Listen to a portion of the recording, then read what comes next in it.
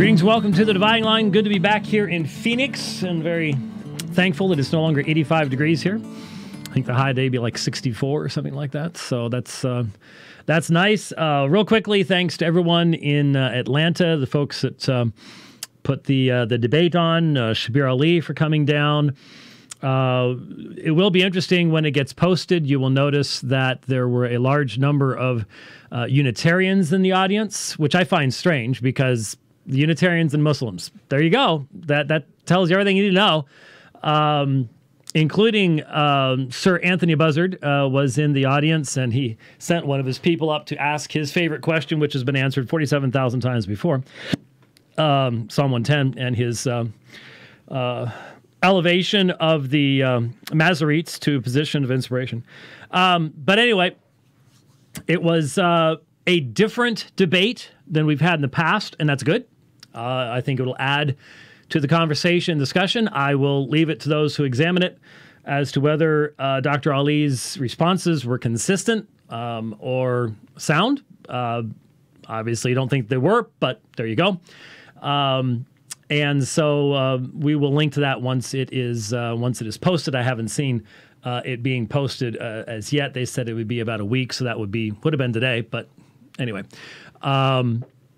So thanks everybody for that, and had fun the second day getting together with some old friends, and we had lunch together, and you've seen some of those pictures. And on one hand, I should say that it's nice to have some people who will still be seen with me in public. On the other hand, some of the people that I'm willing to be seen in public with, pretty shady too. So there's that too. Some people like Red, we've the guy's called. How many times the guy called in the Dividing Line, and we wouldn't even put him on the air. It's like, no, we're not talking to you, Ed. I mean, it's pretty common. And yeah, I talked to him a couple of days afterwards, I think it was. Yeah. And he actually said this to me. I'm not kidding. He actually said, I wasn't quite sure. It's been a while since I've seen James in action, but he still got it. So you apparently have his approval still. Well, that's good. I'm glad to know that. Actually, he and I and some other guys saw a guy there. Not going to go there. Just can't. Oh man. But I have pictures. That's all I can say about that. Anyhow, then we flew to England and. London, and got together with Ash, and he and I had a good old time talking for a number of hours, and I ended up doing a talk at Selhurst Evangelical on the Trinity on Saturday morning, and real nice run along the Thames after dark on Friday evening. That was fun in the cold, and getting some nighttime pictures of the Battersea Power Station, which is being converted into, I guess Apple's going to have its new headquarters there and stuff. It's really interesting. Anyway, and I wore one of my Coogis. This is a very calm Coogi in comparison to what I wore at Selhurst. The one at Selhurst was neon, and that was fun. And I got some pictures. Met some a brother there I started following on Twitter, and he posted some pictures of he and I in my Coogi cardigan. And then Sunday morning, I was there again preaching at Selhurst, and then folks from Grace Life were kind enough to pick me up. Well, actually, I Ubered to Grace Life, just barely made it in time. Long drive. The trains weren't working out there, and barely made it in time. Had a good time at Grace Life, talked about the reliability of Scripture, which is really difficult to do in 45 minutes, talk about canon and all sorts of stuff like that. But we did, and I linked to the sermon on Sermon Audio yesterday, I think, either on Facebook or Twitter or both. Maybe both. I don't remember which. Well, it's on both? Okay. Yeah, that'd be good. It'd be good to have it. Then got a ride over to Euston Rail Station, and appreciated that, and did my first sleeper car trip. And if you've ever wondered what it's like to try to sleep on a train in a bed, I would put it this way. It's like flying on a plane in moderate to heavy turbulence. And then every once in a while, you hit a pocket of absolutely smooth air and the engines turn off. Because every time the train stopped, you stop moving and it becomes absolutely silent. And I'd wake up every time, because, if that happens at home, that means the power's gone off, during the summer, and you got to start doing whatever you need to do to, keep the stuff in the refrigerator from melting or whatever.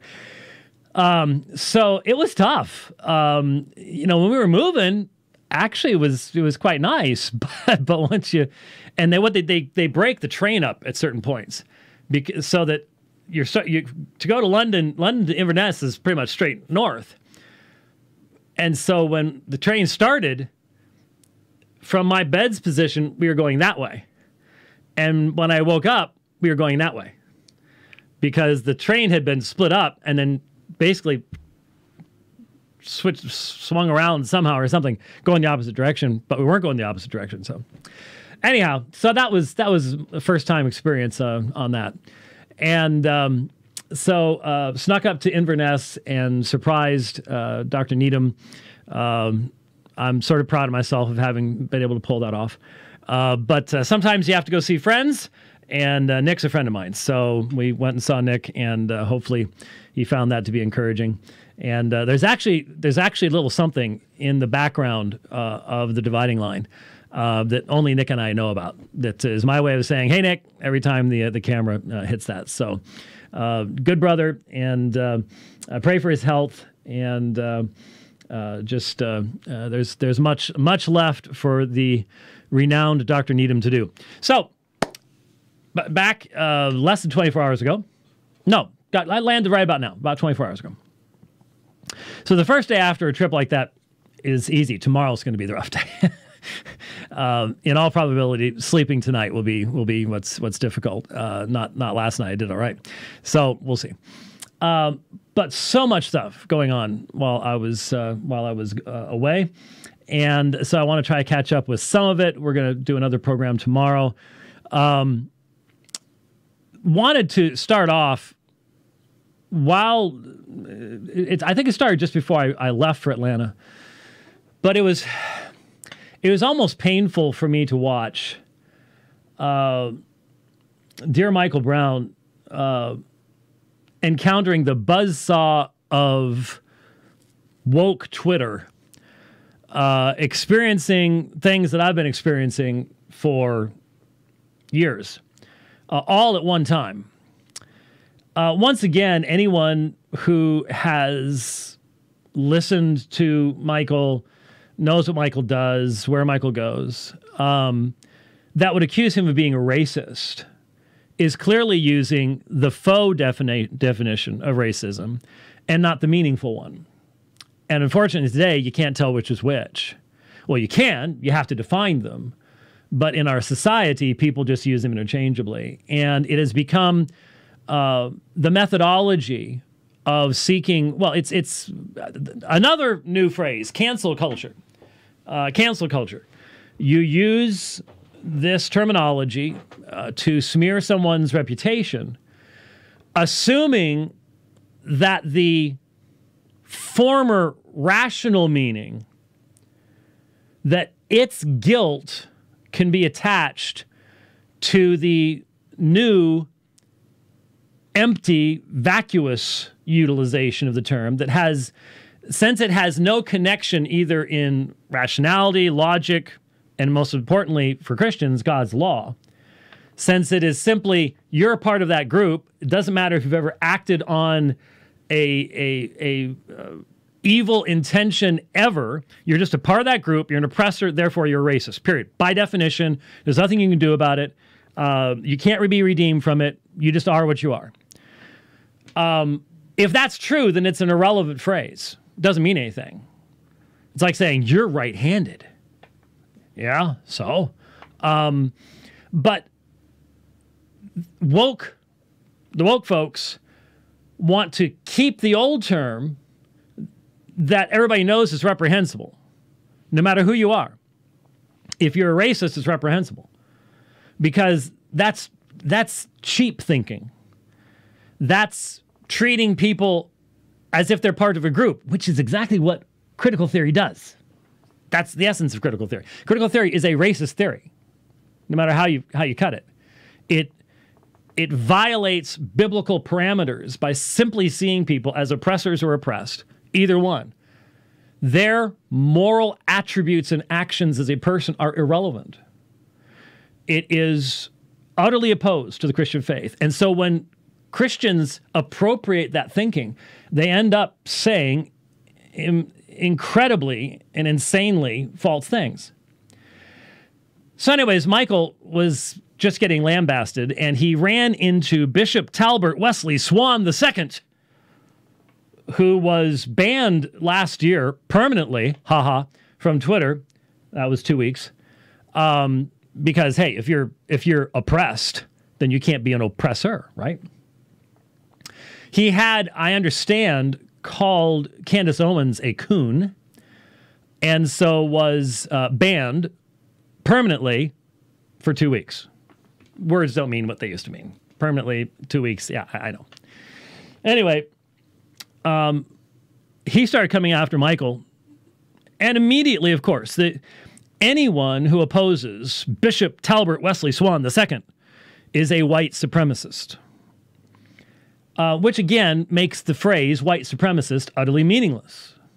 It has no meaning. When you use it and then do not have the integrity, the humanity, the scholarship to demonstrate that there is substance to the accusation, then you're just stringing together words that have no meaning. There's nothing there. Except for your followers, who will then act upon your slanderous accusations that are empty.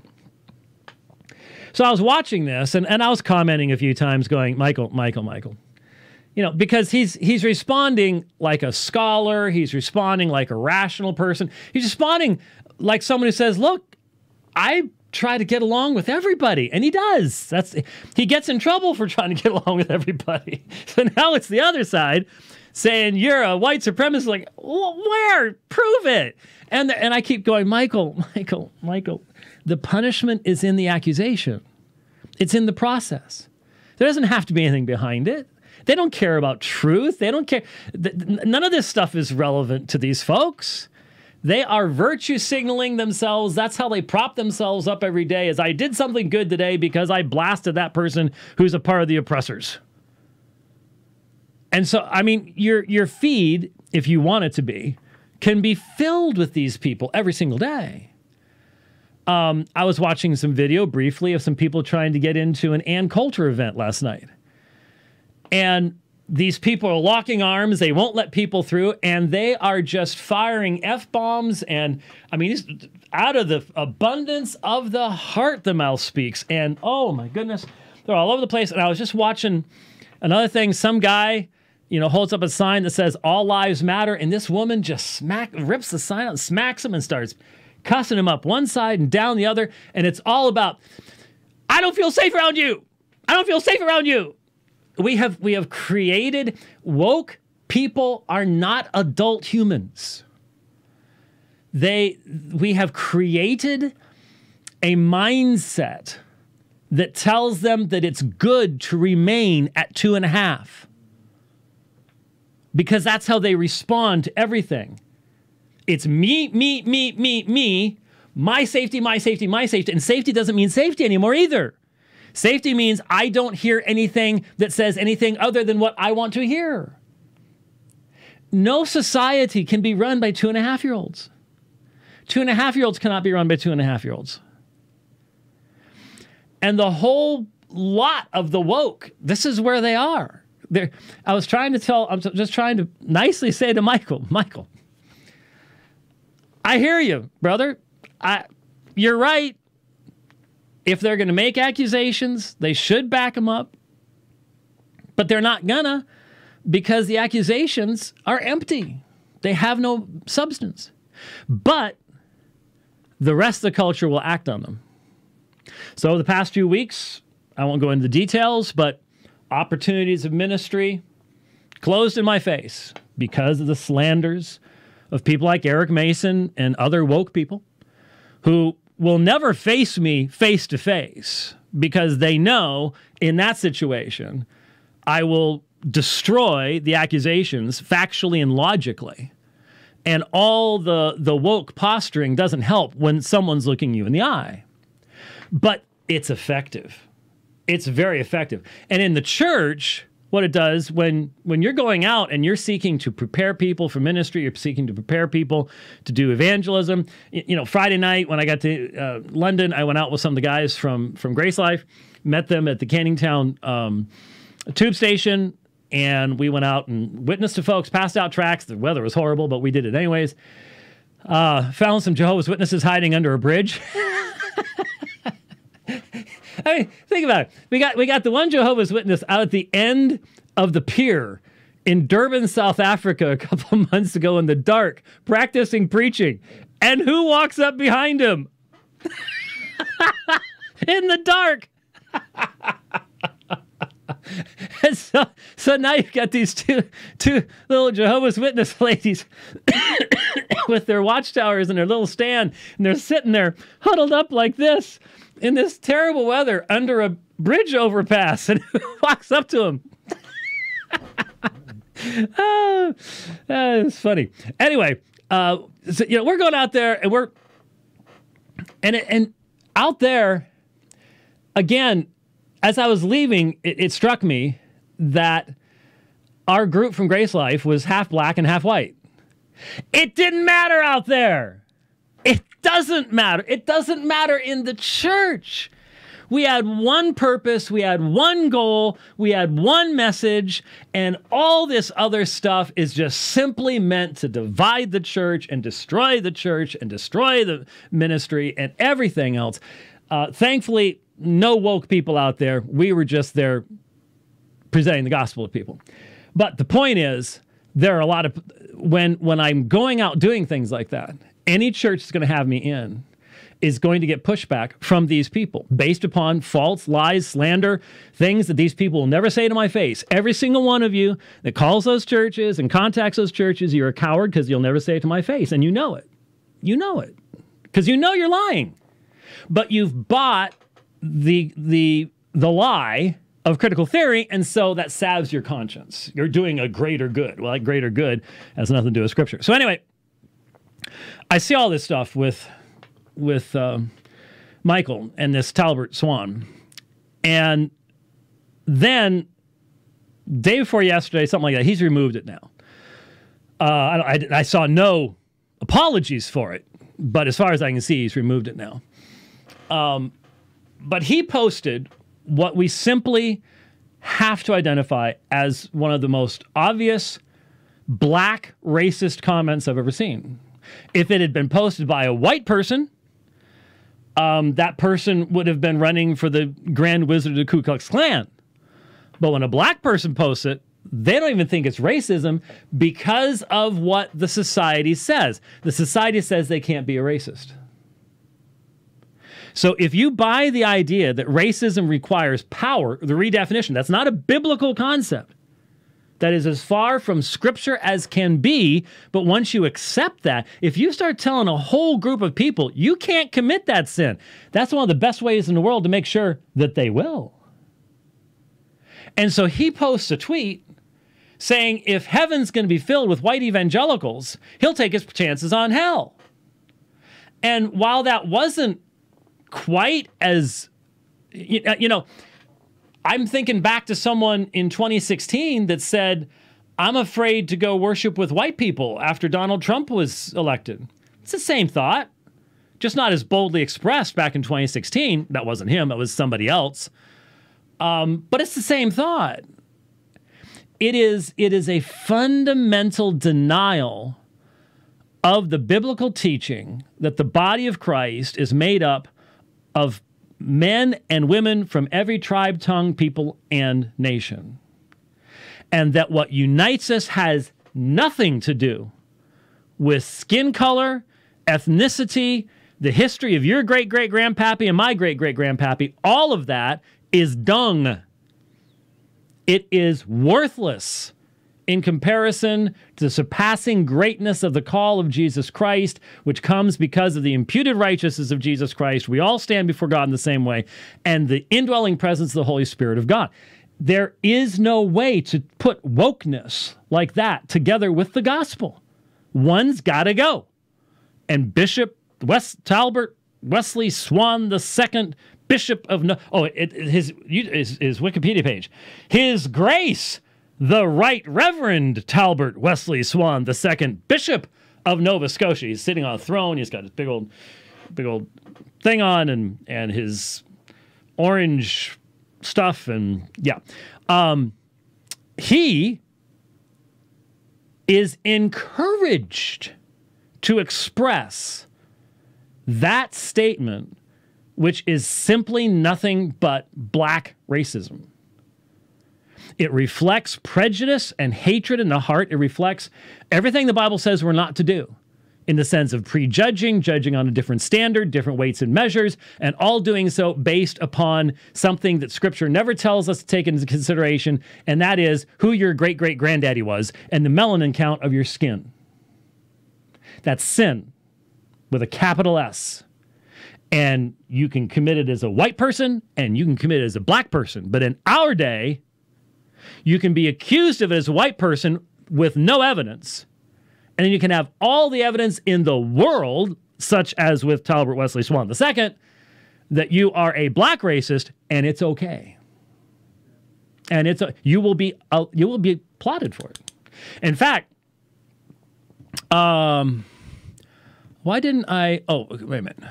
It might still be here if I go backwards to it. Then again, maybe it won't. Too many pages, too many things in Twitter here. I was going to look it up, but maybe this will come up. Because Talbert is not exactly the most common. There it is. Pinned tweet. Pinned tweet. So this is what he himself has chosen to be the first tweet you see when you go to his thing. White evangelicalism is nothing more than white supremacy masked as Christianity. It's the first thing. So all white evangelicals, you're just all in one big old group. That's racism. That is racism. That is the old style. The Bible says it's sin. Repent of it. Racism. That's all there is to it. I mean, people attack me. Well, you said something about the black church. I said exactly what black people said about the black church, and I also said that there were all sorts of good men who were fighting to present sound theology and church history and sound doctrine and all the rest of that kind of stuff. I made the appropriate distinctions so the category could be a meaningful category and meaningful discussion could take place. There is nothing meaningful in this tweet. White evangelicalism is nothing more than white supremacy masked as Christianity. That's just simply a lie. There has not been enough thought put into that to even express it in a meaningful fashion. It's black racism. It needs to be called out as black racism. And if you're offended by that, I simply ask you, where in Scripture do you have grounds for being offended by that? If that's truthful, you show me where in the Bible. Because I know where you're getting it from. I know exactly where you're getting it from. You're getting it from a worldly perspective called critical theory. Which I understand a certain, which state was it in the Southern Baptist Convention? They just had a state convention and they specifically rebuked the national convention for, may have been Kentucky, for Resolution 9 and rejected it themselves. So there you go. There is black racism out there. And interestingly enough, I was noticing our protester that last year we had a protester that started appearing outside of Apologia Church. Once it got nice and toasty, she disappeared, but she may be back. She told my daughter that I'm a stone racist, and when someone from a different race than I am with whom I had had conversations over the weekend in London said, "What evidence do you have?" "Well, look at what he said about Bishop Swan." So if you say, "Hey, that guy over there is saying wild and crazy things," if he's black, that makes you a racist, even though he's the one saying the racist stuff. You couldn't have made this stuff up even 10 years ago, but now it's what we live in every single day, and it's a shame. Speaking of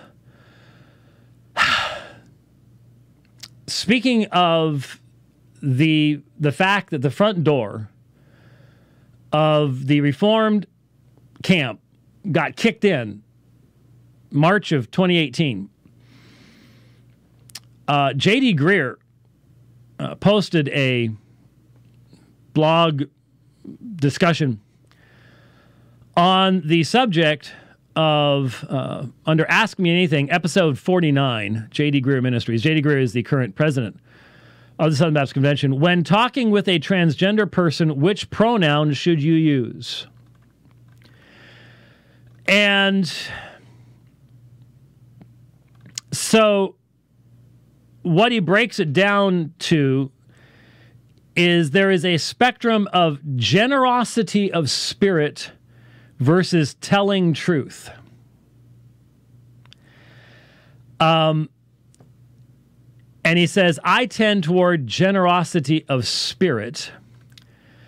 And he quotes from Andrew Walker and Preston Sprinkle, who heads up the Center for Faith, Sexuality, and Gender. He calls it pronoun hospitality. He actually tries to base this on the Bible appearing to use accommodating language in Acts 17. Wow, Acts 17 is abused by so many different people. It's amazing. I just want you to think about something for just 1 second. Just thought experiment. Do you believe for 1 second that if the Apostle Paul, the guy who wrote Romans 1 and 1 Corinthians 6, that guy, were alive today, that he would be asking what your chosen pronouns are and then using them? Can you see Paul going zer and z, they, when speaking of singulars?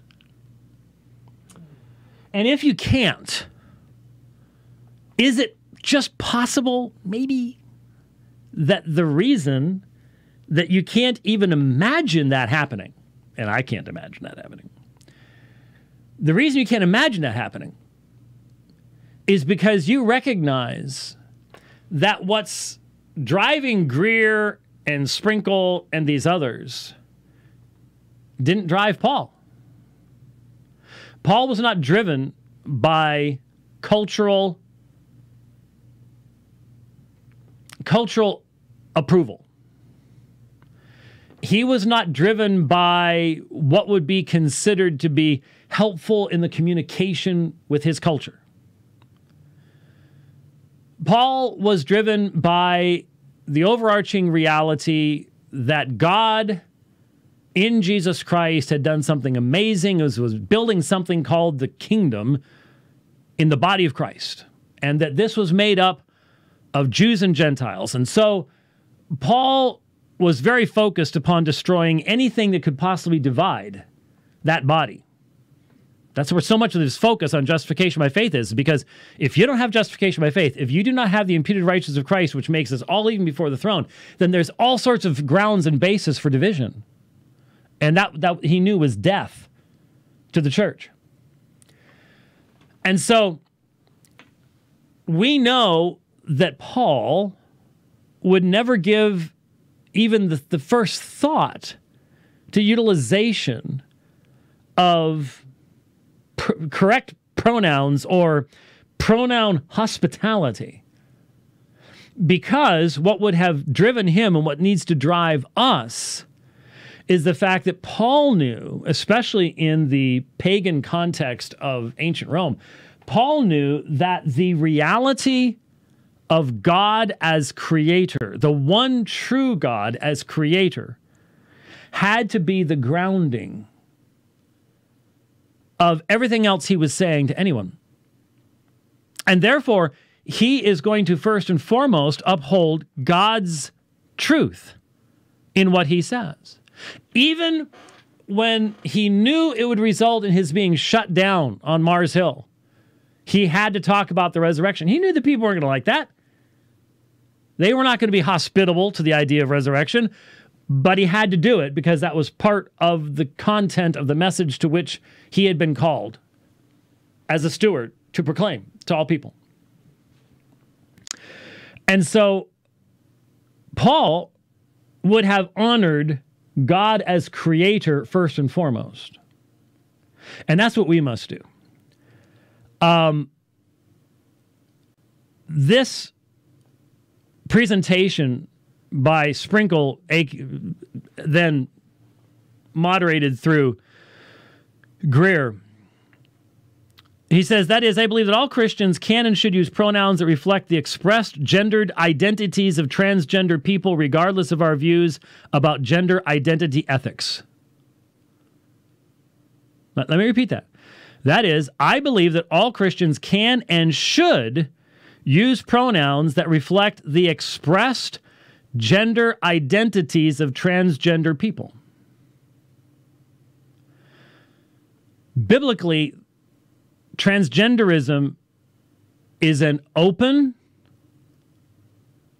unapologetic rebellion against God as creator. It flows from a worldview that has no creator. It flows from a worldview that has no creator. It flows from a worldview that makes you the creator of your reality. It makes you the autonomous determiner of your own reality. Capitulating at the start, at the foundation of the battle, is suicidal and foolish to its core. Foolish to its core. There is such a diminished, minimized understanding of the centrality of a Christian worldview in so much of what expresses itself as evangelicalism today. It's stunning. And we are seeing it in the capitulation of these individuals who become involved in this reorientation of the entire church's perspective on sexuality. The Revoice Conference and everything that goes with it reflects the fact that there has been, for decades, a utter lack of meaningful application of a Christian worldview in the moral and ethical thinking of generations of Christians. So that when this attack came, it hit the soft underbelly. It shouldn't be a soft underbelly. If you understand that God is the creator of all things, God made them male and female. That's Jesus's teaching. And it is good and it is proper. And a person who rejects that gender binary, the created gender binary affirmed by Jesus Christ, who we say is our creator and our maker, you reject that, and the result is utter moral and ethical chaos. The chaos that we are seeing today, the chaos you saw in the videos from the high school, where the board decides that the boys can use the girls' bathrooms if they say they're girls, and the quote-unquote transgender girl, who's actually a guy, is going, oh yeah, and the girls are in tears because they're not going to be able to go to the bathroom all day at school. This is evil insanity, but it is the inevitable result of this absurdity. There is no such thing as a transgender person, people. We do not have the capacity of changing the genetics. And even if we did, that would be a horrific attack upon the creation and utterly destructive of it. So from whence comes this absurd desire on the part of Christians to just capitulate and go along Instead of saying, no, wait a minute, wait a minute. I'm talking to a person made in the image of God. Well, you know what? You know what part of this is? Part of this goes back to our apologetic. Presuppositionalists recognize that the point of contact is the fact you're dealing with a person made in the image of God.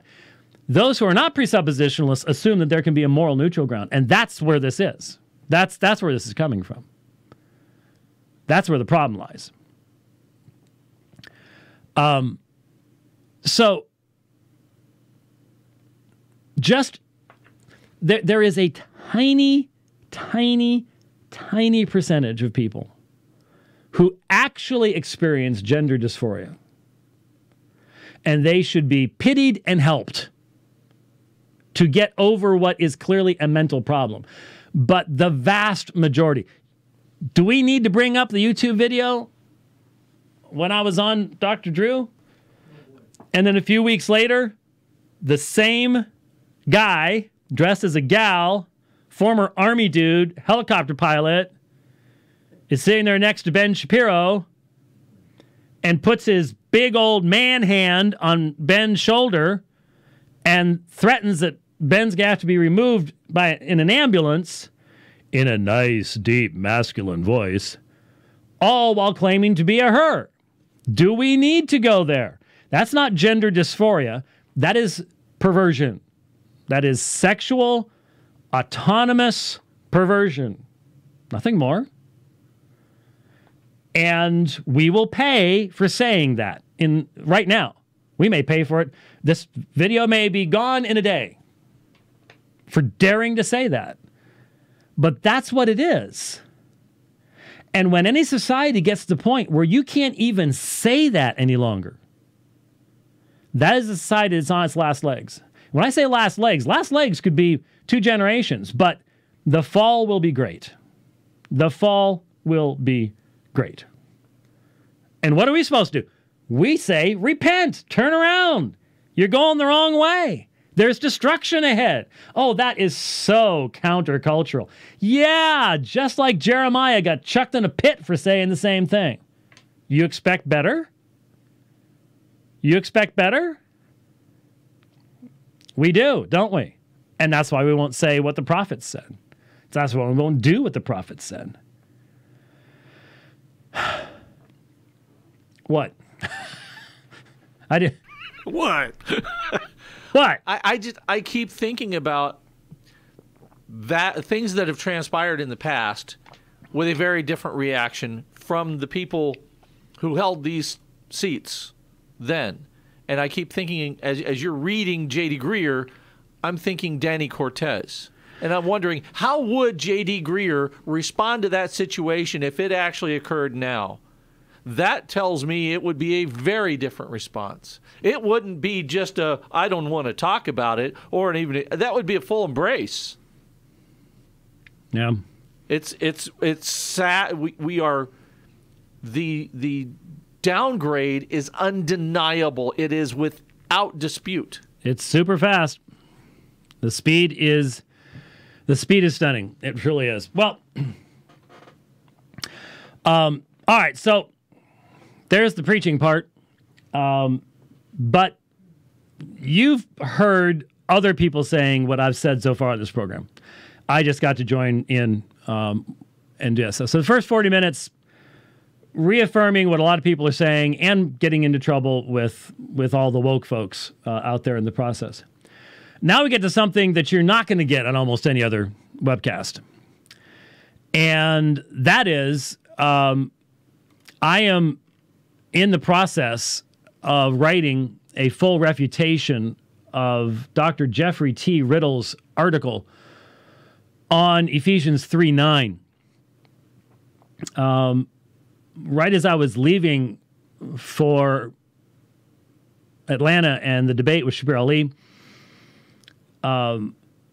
I raised on the last program the issue of Ephesians 3:9, went through the textual evidence, and I basically said, look, by any meaningful parameters of textual critical study, the original reading of Ephesians 3:9 is well known to us. The TR contains an error. that error comes from, now we know, manuscript 2817. And there is no other evidence in the first 1,000 years, more than 1,000 years, of the existence of the Epistle to the Ephesians, that any other reading other than oikonomia, dispensation, plan, that is found there, ever existed, while the Textus Receptus, the TR, has koinonia, the fellowship of the mystery, rather than the administration plan of the mystery. I had thrown that out and basically said, look, this is sort of a good test to see whether you're talking to someone who you can even attempt to reason with, or whether you simply have to go, there's no reasoning with this person, so that's really a problem. At least amongst Reformed men, we're supposed to be able to reason. And once you get past that line, I think that will end up leading to serious bibliology issues in the future. People normally don't just stop there. And so I asked Robert Truelove, where do you stand on Ephesians 3:9? And a few days later, first he just ignored it and well, you should know. Just listen to the conference. No, how about answering the question? So finally, he links to an article that was just published, obviously written in answer to this, by Dr. Jeffrey Riddle. And so I hope by the weekend to have a full refutation of that article. I got a number of hours done on it on the plane on the way back from London. It's a long flight. Hope to get some more done on it today. But in the course of the discussion, Elijah Hickson, and I should have brought the book in, who co-edited along with Peter Gurry the recent book on myths and mistakes in New Testament textual criticism, and we hope to have Dr. Gurry on in a matter of weeks, engaged Dr. Riddle in the comments on his blog. The first thing that was interesting was the specific number of the manuscript that seemingly is the source of Erasmus's reading was brought to light, number 2817. And it's from between 11 and 1200s in that time frame.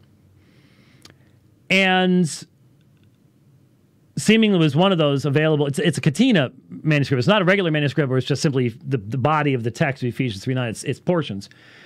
And if, as Dr. Hickson pointed out, it is a part of two other manuscripts, a group of three, the other two manuscripts don't have that reading, which is very significant. We'll probably address that a little bit in the article. The other thing that happened, and this is what I wanted to get to here, and this is, I was looking at our downloads. I almost never look at downloads, but I was doing something for some other purpose, and I noted that on the last program, we had about 24,000 YouTube views and just over 20,000 sermon audio downloads. That didn't that doesn't count anything on iTunes. So it was right around 45,000 between the two. So almost 50% of everybody who listens to this program does on audio. And that's how I normally listen to stuff too. I don't have time to be sitting around watching video. The preceding portion of this program, fine to listen. But at this point, you're going to need to watch. It's not going to make sense. I can't deal with manuscript P46 audio only. I need to show you some stuff. And so if you normally do the sermon audio download, you might just want to make a note. If you listen to this and find it important enough, you might want to grab the YouTube video. If the YouTube video is there, given the other topics of the program. Doesn't matter. Yeah, right. Because what developed in the conversation was a second article was posted by Dr. Riddle called "A Closer Look at Papyrus 46 and Ephesians 3:9." And Dr. Riddle mentions a individual who goes under the just called CC. And CC had pointed to P46 and Ephesians 3:9 and said, take a look at P46 in the NTVMR, that's the New Testament virtual manuscript room. It seems to me that it only reads koinonia. A case could be made that the exemplar had koinonia, omicron rather than omega, and the I got squished into the N, and the second N, well, nu, and the second nu became mu.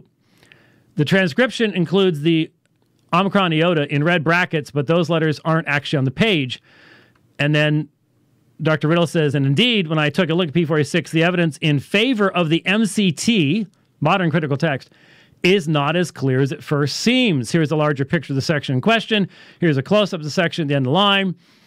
And here is a close-up of the beginning of the next line. Da-da-da-da-da. Here's the conclusion.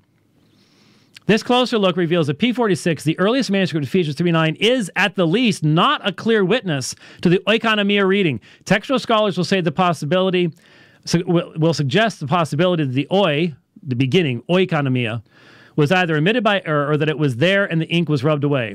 CC suggests an alternate possibility. The exemplar had koinonia, omicron rather than omega. This would, in fact, argue in favor of the TR reading of koinonia. My friends, this is dangerous, and it's as false as it can be, and we are now going to refute it completely in the hopes that any fair-minded person will recognize that this kind of dogged attempt to read an error from over 1,000 years after the original into the earliest manuscripts against all the evidence, if they're willing to do this, is there any reason to think that any of the argumentation they're bringing forth has any merit at all? This is an abuse of the papyri, which they attack anyways as being, Dr. Riddle couldn't say papyri at the conference without saying the vaunted papyri. I've been trying to warn people for years, and now we're seeing this movement's becoming more and more radical as it goes on.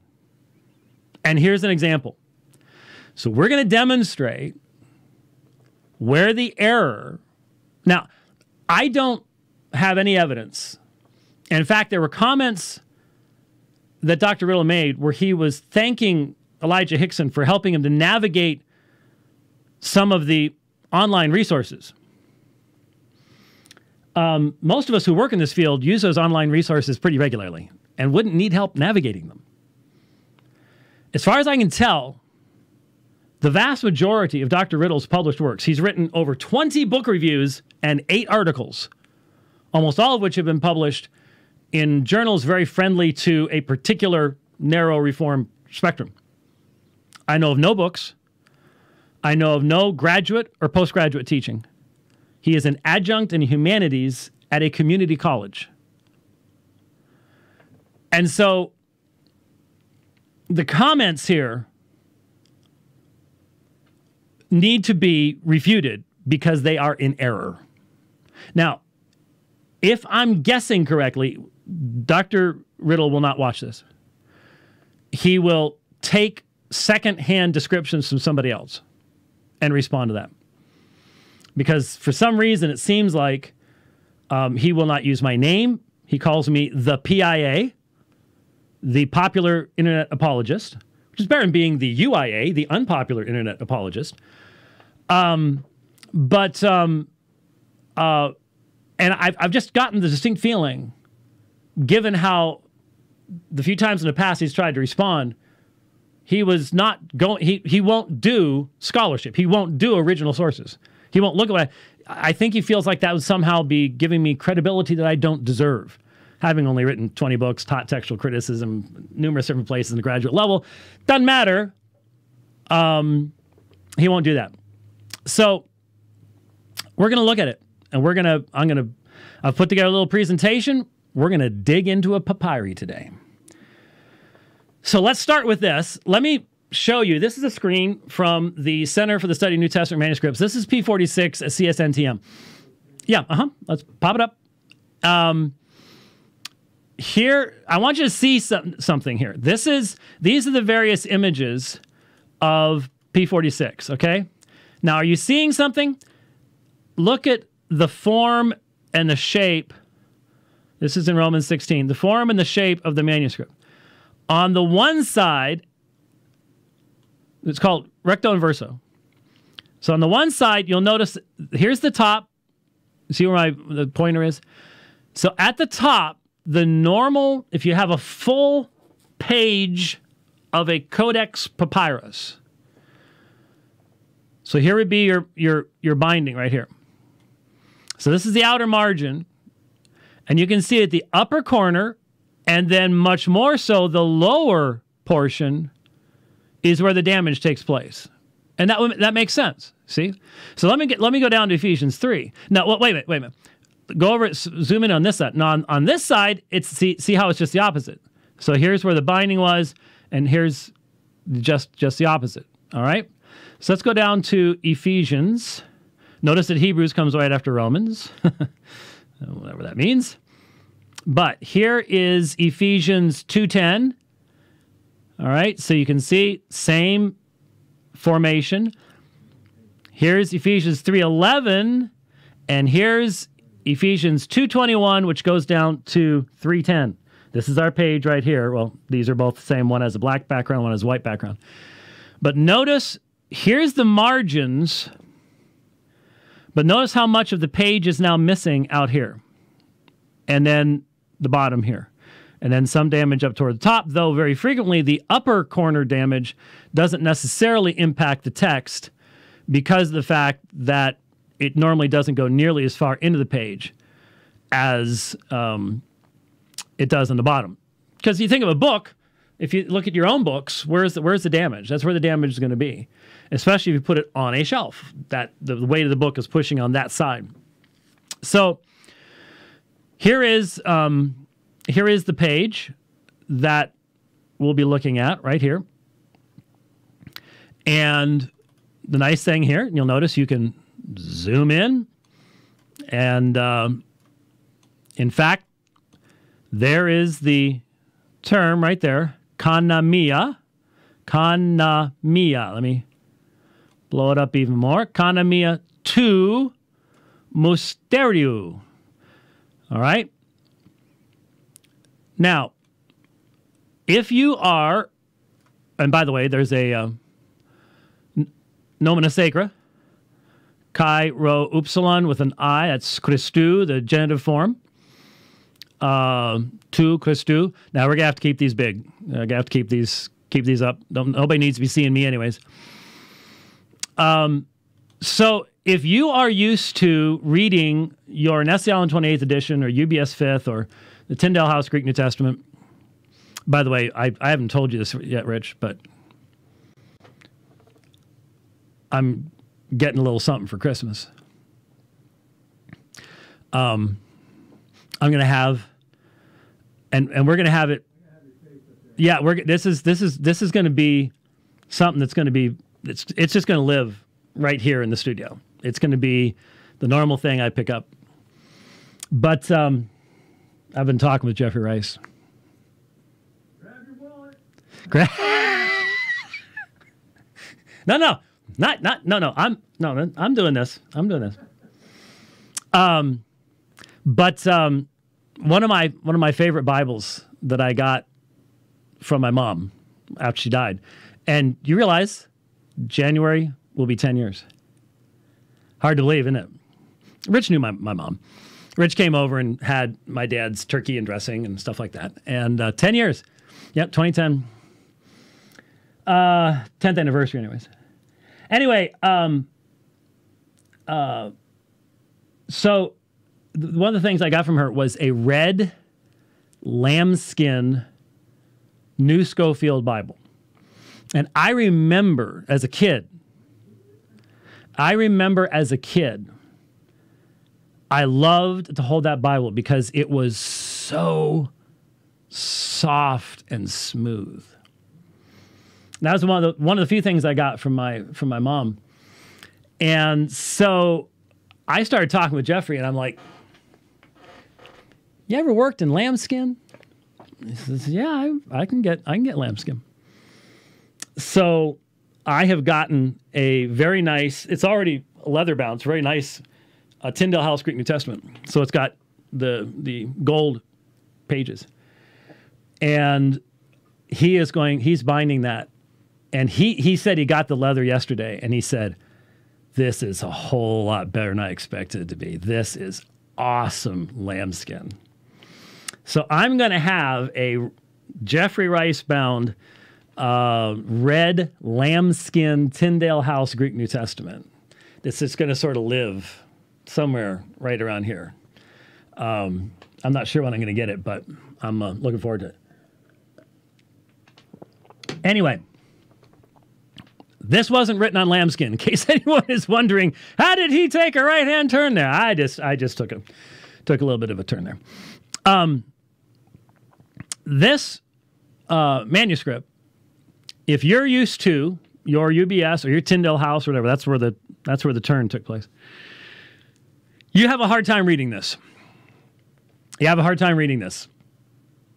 And the reason you have a hard time reading this is this is in, technically, the term is majuscule text versus minuscule. But it's often called unseal. Now, unseal is technically a certain distance, but let's not argue about it. All capital forms, no spaces between words, and almost no punctuation.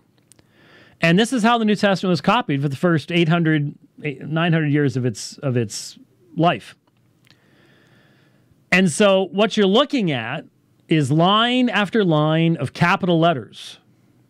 No verses, sometimes you'll have paragraph breaks in some manuscripts, sometimes you don't, sometimes there's differences. You've got the Eusebian canons, that's all of the stuff. But as far as actually reading it, most people who've only taken seminary level Greek just enough to get by would just look at this and go, no.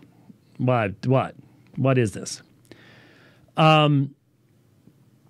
Most of the letters actually are fairly recognizable, but you just have to know what the capitalized forms were. You have to know the final form sigmas.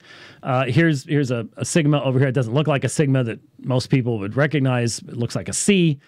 So there are issues like that. So you look at this, and what you need to realize is, okay, here's the margin. Now, if I bring up, let me see here. Okay, how do I, thank you. Let me pop something up here for you. Let me show you, oh, good grief. Don't tell me I didn't, yeah, I upgraded accordance after the last program. Let's hope it works. Let me show you what the reading is in my New Testament textual window here. I got to get to it first. Ephesians 3:9. Okay. So let's look at let me see what the textual interlinear would. No, textual interlinear is not going to do it. Oh, New Testament manuscripts. That's what I want. That's what I want.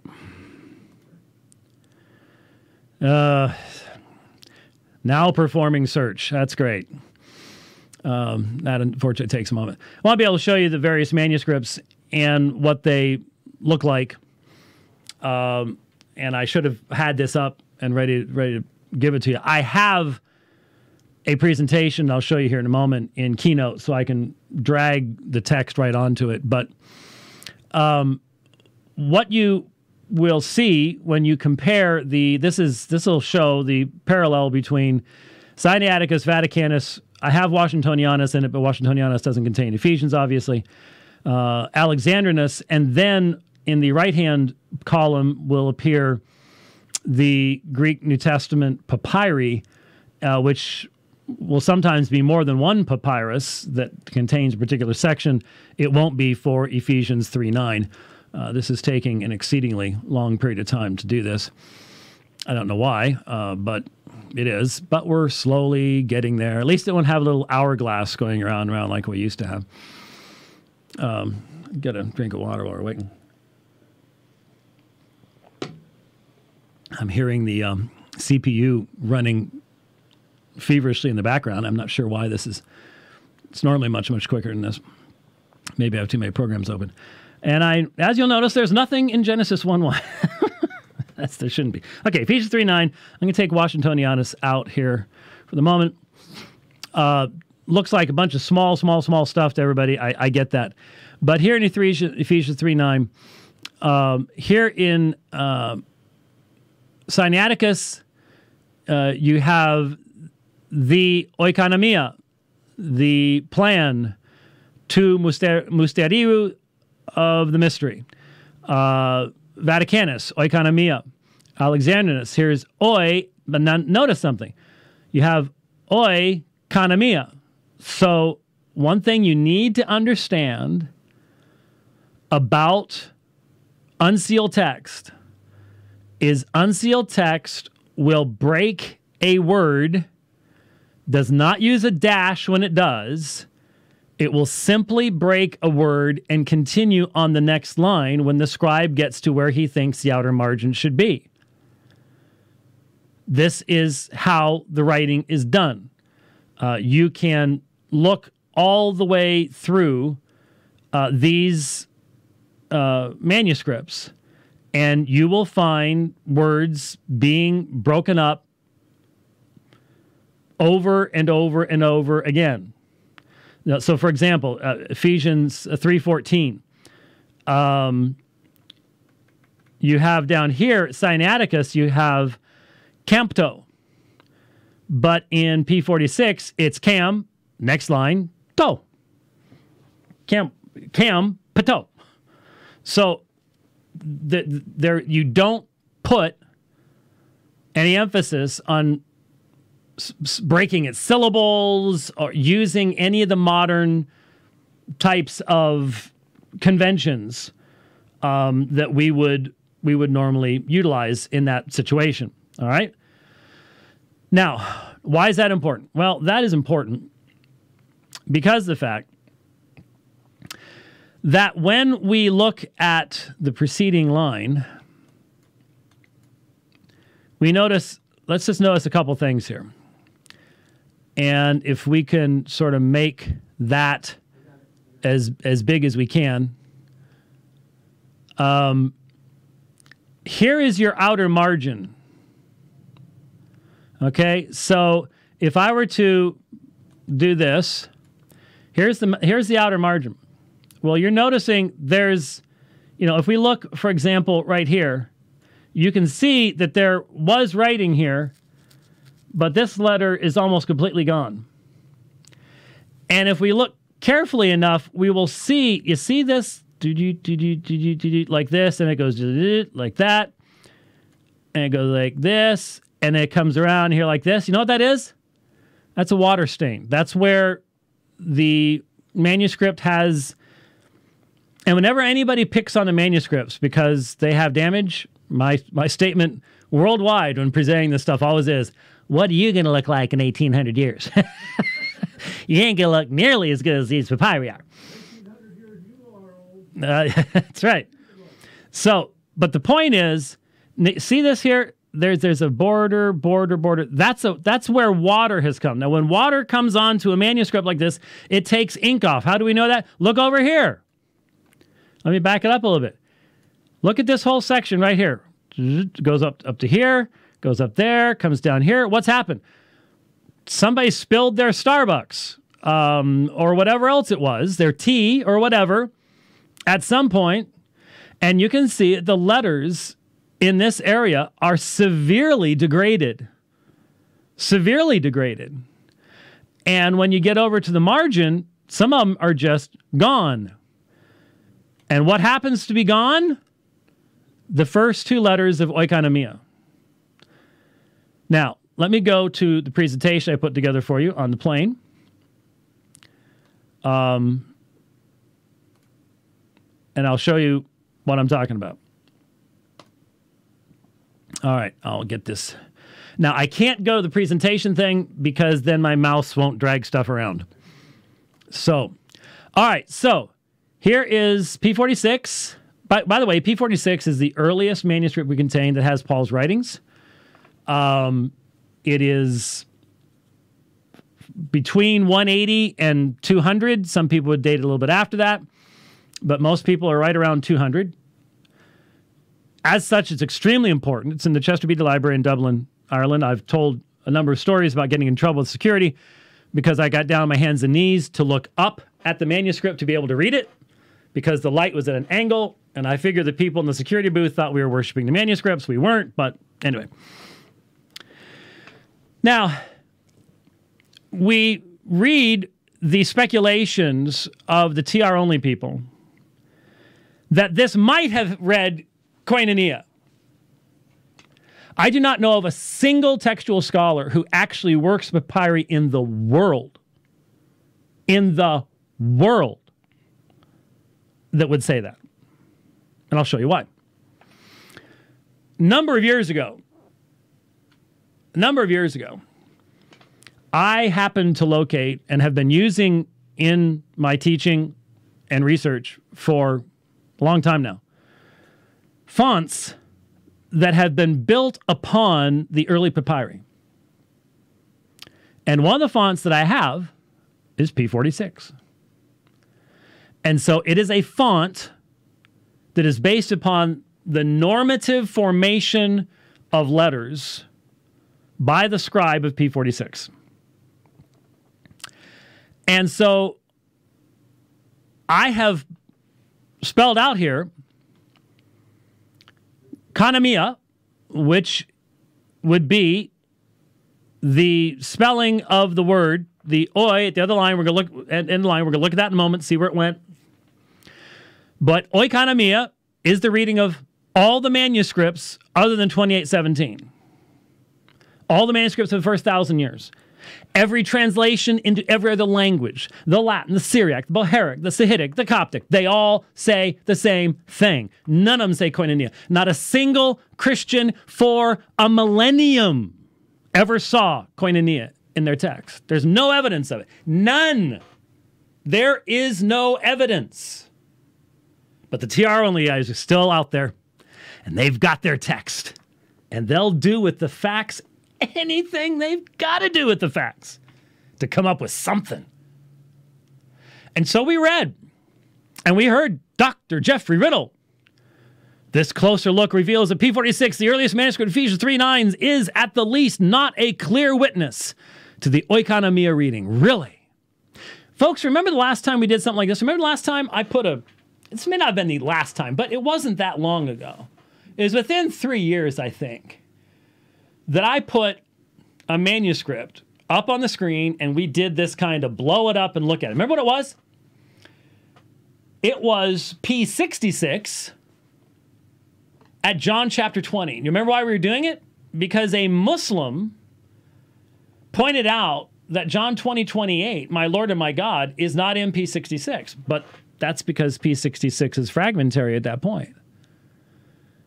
And so we dove into it and explained, if you have the consistency of all the manuscripts and citations, and then you have a fragmentary manuscript that's simply been damaged in time, as almost all manuscripts have, especially they're that ancient, you have no basis for ever assuming that the damaged portion somehow has some reading other than what's found in every other source that you have, contemporaneous or within a reasonable period of time of that original writing. Same thing here. So here's koinomia. I put it in P46, the P46 font. And so I'm going to drag it on up here. And let's see if it... Oh, look at that. It's identical. There are no omegas in there. There are no iotas that have been squished into a nu. It says kanamiya. Yeah, we already knew that. Here, I'll just put it down below it. Yep. That's exactly what it reads, isn't it? Kanamiya. Now notice, the Omicron's a little small. It's a little bit larger here. It's about similar to that one. But they're all formed the same way. The news, yeah, look at that nu. There's the nu there. Mu, well, you got this one here. You got this one here. That's the beginning of Musterion. And you've got the up, over, out, up, over, out. Same form, just like you have in the font. Because that's how this scribe writes muse. There's no evidence of an omega. There is no evidence that this was an iota squished into something else. There is absolutely, positively no reason outside of a wild-eyed dedication to the Textus Receptus to see this as anything other than kanamiya. That's what P46 says. That's the reading. Anyone who suggests otherwise is doing so not because there's any factual or truthful reason to do so. It's because they have an agenda. And they're willing to pervert the historical evidence to promote their agenda. Christians should not be doing this, my friends. And when you find them doing it, you might want to stay away from them. Now, they'll say, but it doesn't say oikonomia. Well, I suppose if you are not used to reading papyri, and you might say, oh, like you are. Yeah, I am. I'm in the second year of a PhD program in P45. Do you think I haven't been spending hours in P45 reading the exact same kind of stuff? I have.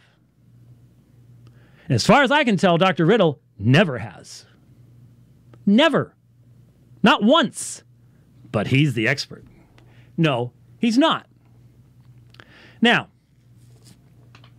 we noticed that there is damage to the ink here and here at the margin, and we see these faint lines,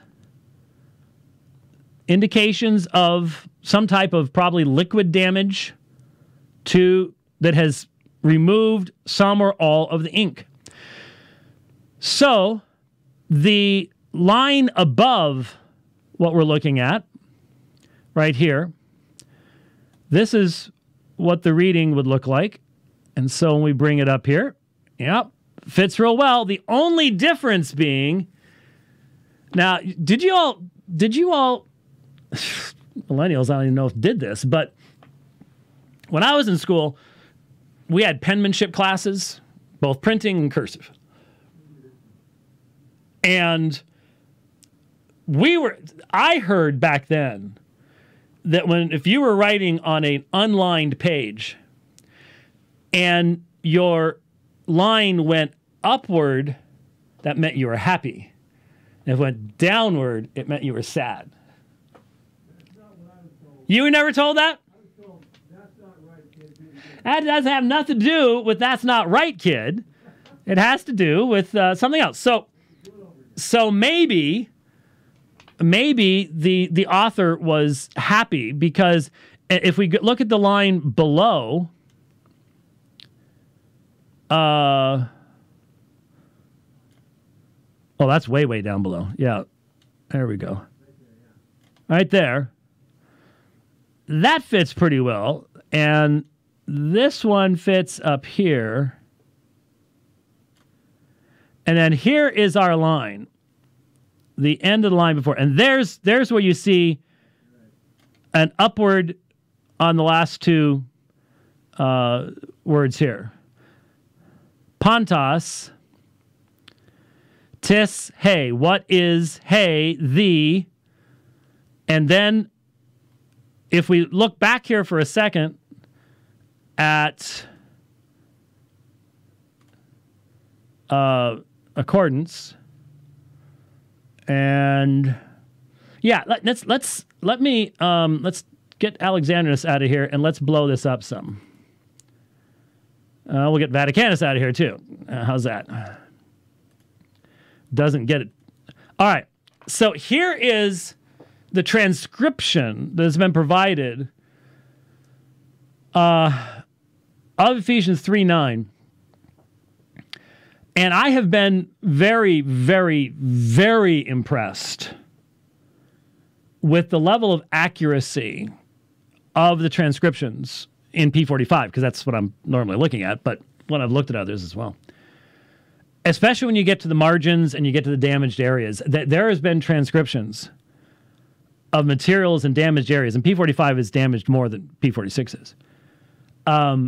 Where I was like, yeah, I see how you got that, but wow, that eagle-eyed, man. This is obviously work for someone younger than me. And so you will notice that in the transcription, you have Pontos, tis, hey, that's what we were just looking at. Then oi is in brackets. And then you have konomia to mysteriou to, then we go on from there. So where did oi go? Where would oi have been? Well, this is indicating that oi is missing because of the brackets. That's normally due to damage. When you got a little dot underneath it, like that final mu there, that also indicates that there's damage to the manuscript, or just loss of a ink or something along those lines. So, why do I have that up there? I'm sorry. It's supposed to be right there. So, the oi for oikonomia should be right there, because the line goes up. So I'm going to drag this out of the way. Put it on the wrong line anyways. The oi should be right there. Now, I can't really blow it up any more than it's blown up. Go ahead and get it big. They got to be able to see this. No reason to have it small. Okay, so yeah, you got to drag that down a little bit. All right. So you see this right here? Right there and right there. Now leave it right there. Now, if the Omicron iota was there, I'm going to drag the font up. Where would it have been? Right there. So, one of two possibilities. Either what we're seeing in the discoloration is just simply the border of the liquid, because you can see it goes here, around there, and up like this. Just like you have over here, where very clearly letters have been damaged. Now, when scribes wrote on parchment, which is animal skin, this would leave a mark in the animal skin even when you wash the ink off. That's why we can read what are called palimpsest manuscripts, is the nub of the stylus would damage the skin. So even when they took the ink off, the damage was still there, and under certain lights, you can still read that. That's what a palimpsest manuscript is, and there are a few palimpsests. Now, papyri isn't identical to that, but when you would write, you would leave some type of indentation. So is it possible that what you see right there is the outer portion, like right there? That's fairly dark. The outer portion of the Omicron, and then there's this line. And when you match, and look, this font has matched up very, very well elsewhere. So if you put it right there, there you go. So there is no, and let's remind ourselves of something. Remember, what we're looking at here is a zoomed in part, but if we go back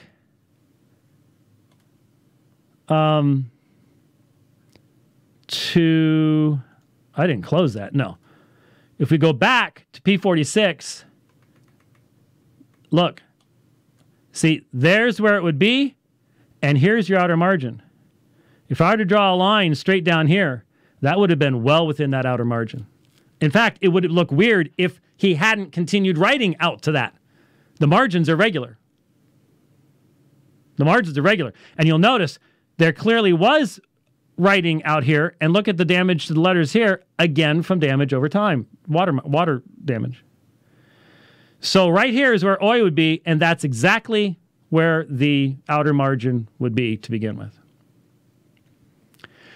So the reason that the professional transcribers of the papyri put oi in brackets and have oikonomia as the reading is because that's the reading. There is no reason, none, to suggest, as Dr. Riddle suggests, this closer look reveals that P46, the earliest manuscript of Ephesians 3:9, is at the least not a clear witness to the oikonomia reading. Textual scholars will suggest the possibility the oi was either omitted by error, no it wasn't, or that it was there and the ink was rubbed away or washed away. CC suggests an alternative, a possibility that the exemplar had koinonia, omicron rather than omega. This would in fact argue in favor of the TR reading of koinonia. This is simply reprehensible from any scholarly perspective. If I had a student suggest this in a paper in one of my text criticism classes, we're going to have a problem. So why is this being done? Because the ultimate authority... To be honest with you, I don't know why Jeffrey Riddle even bothers with this. And maybe after this he won't. I don't know why he even bothers with it. Because he doesn't believe in the TR because of what P46 did or did not say. P46 has all sorts of readings different from the TR. And he rejects all of them. Rejects every single one of them as not being providentially preserved. This is not a historical argument that they're making. It's not based upon evidence. So it doesn't matter. 2817 doesn't matter where Erasmus got it. The point is, Reformed men accepted it, and therefore, because Reformed men accepted it, there you have your stable text. And that's what we should use. It has been providentially preserved. The history doesn't matter. What Erasmus said doesn't matter. What Beza said doesn't matter. What Stephanus said doesn't matter. It doesn't matter what the historical origination of this text was. So I don't even know why they're bothering. I really, honestly don't know why they're bothering, other than there's still a part in their mind that goes, I need to. I have to. I can't because it's indefensible, but I can't just simply say accept it because I say accept it. So they do stuff like this. In the same way, 2817, the manuscript that has koinonia, the source that Erasmus used. What if we look at it and find readings that Erasmus didn't use? They don't care. It doesn't matter. That was providence. It's irrelevant. All the factual material. There is no consistency in the argumentation. So if a single manuscript from 11th, 12th century has koinonia in it, no one had ever seen it before. Now, there are a lot of singular readings in manuscripts. For years, decades, over 20 years, I've been teaching on this subject, and one of the basic given things that you say to people is, now, of the variants that actually impact the translation and meaning of the text, there are only a certain number that are viable. You can go back and I'll explain. You can go back right now. You can go back and look at the Trinity Law School presentation. I talk about this. I use the term viability, explain what it means. This is nothing new. And when I say viability means that it could possibly be the original. Now, and I'll use the example. I said, so if we found some 13th century manuscript, and I didn't know about 2017. I was just using it as an example. If we found some 13th century manuscript, and I've made this joke. You'll find this on recordings. I've been doing this forever. So you'll find this on recordings. And I've made the joke. And let's say some poor scribe didn't get to go to Starbucks on his way to work this morning. And so, he's really needing LASIK, and he left his progressive lenses someplace else, which of course he didn't have. And so he makes a mistake today. He's not really paying attention. He puts down the wrong word. And no one's ever seen it before. There are no patristic sources that know about it. There are no translations in other languages that know about it. There are no manuscripts beforehand that have it. It's just a singular error that he makes. Well, it's not viable. It couldn't have been the original. And so we don't even count them in the important variants that we need to be looking at. And there are all sorts of non-viable singular readings in minuscule manuscripts written after 1,000 years after the time of Christ. This is one of them. It's not viable. I really doubt that you could find almost anyone that actually works in this area that would disagree with what I just said, that it's not viable. And yet, because it happens to be picked up by Erasmus and then repeated, now I have not found any evidence as yet. This is something I would like to look into when I have time to.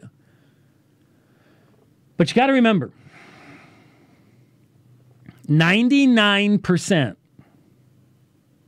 99.99% of the Reformed theologians and scholars that utilized Erasmus, Stephanus, and Beza had no access to manuscripts by which to do collations against the printed text. They were just so thankful to have it. Luther was awful thankful to have it. They're just so thankful to have a mass-produced Greek New Testament. How many of them had any opportunity to do any kind of examination of that text against ancient manuscripts? Nobody.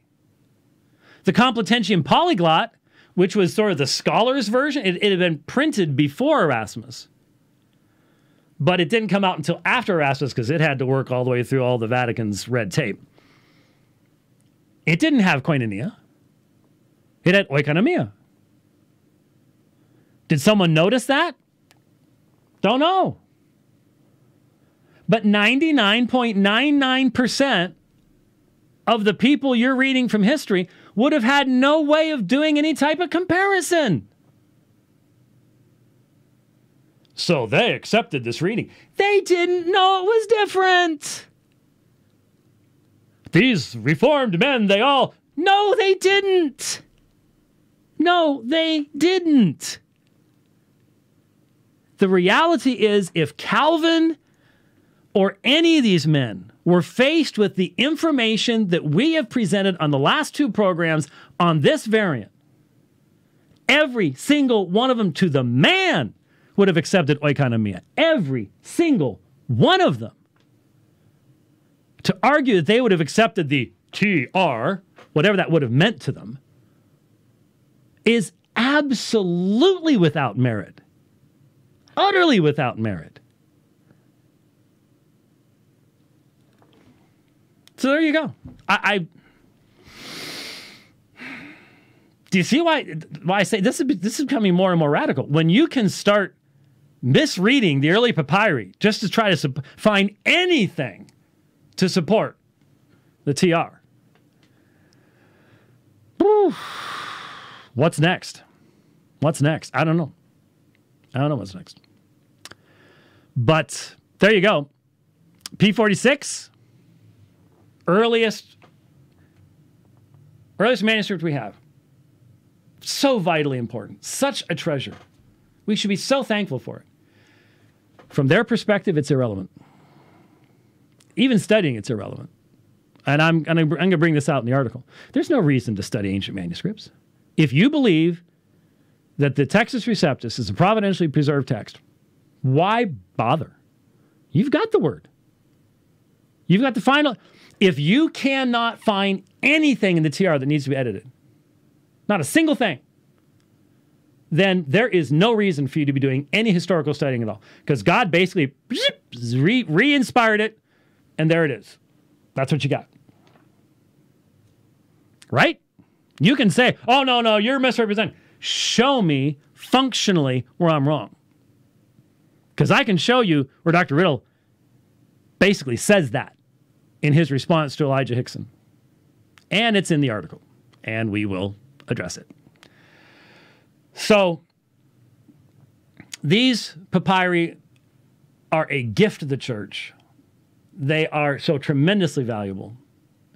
We should be so tremendously thankful for them. So to see modern reformed men for a tradition undercutting their value and their witness, and then twisting their witness when there is no reason to do it whatsoever, well, most people would just keep on moving and not say a word about it. I can't. Because I take this stuff out into the real battlefield. The battlefield those guys won't ever go into. And believe me, I'm not trying to get them to do so. I'm glad they don't go into it. Please don't. That's good. But because they don't, they can get away with this kind of stuff. And get away with it is the way to put it. So there you go. If you weren't watching, I would imagine a lot of what I was just saying sounded really weird. But this one, I'm sorry, you've just got to watch it. And if YouTube blasts us for this, I'll re-record all this and put it on other venue and so people can see it. Well, that's true. We can just cut that part out and post it someplace else. But you have to be able to see it. And I love doing that kind of stuff.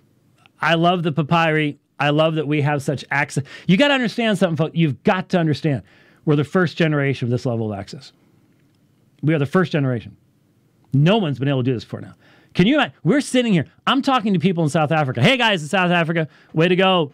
Rugby World Cup champions. Sorry, England. Still love you guys, too. Was just there. They actually let me in and out again. But I didn't wear my South Africa shirt either. I figured they'd put me on the wrong plane to Botswana or something. But anyway, we're sitting here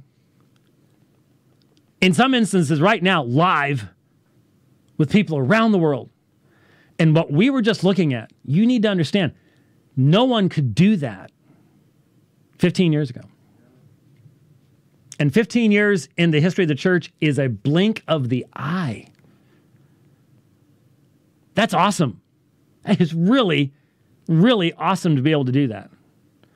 And to be able to, within a few days, what was this updated 11/17, it's 21, so within 4 days of the posting of this stuff by Jeff Riddle, we're able to provide a complete refutation. That's cool. Because in the past, it would take weeks or months publishing things, and now we can do it in this. That's amazing stuff. Really is. Really is. Okay, folks. Whew. We're coming back at it tomorrow. We got more to do tomorrow here on the Dividing Line. I forget what it is, but there's other stuff to do. There's other things to be discussed. And I did mention we need to open the phones, too. We need to address all sorts of other things too.